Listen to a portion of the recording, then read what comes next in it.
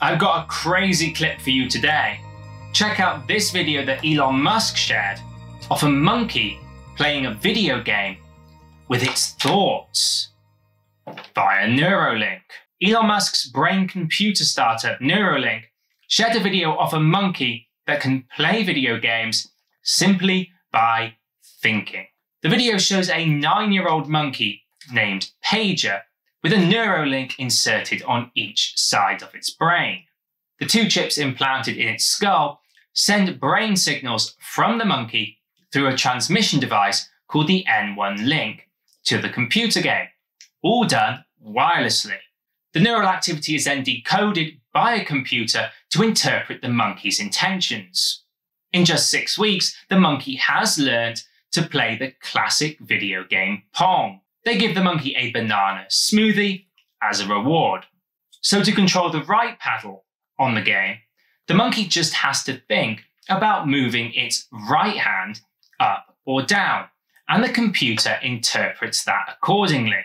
Apparently the monkey is very good at the game and happily plays on its own.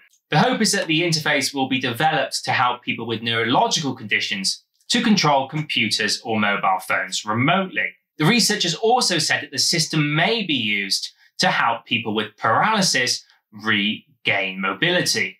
The link could read brain signals and then artificially stimulate nerves and muscles to restore mobility. Andrew Jackson, a professor of neural interfaces at Newcastle University, said that the video looked impressive, but without seeing a proper publication on their data, it is hard to see how it compares to the current state-of-the-art technology.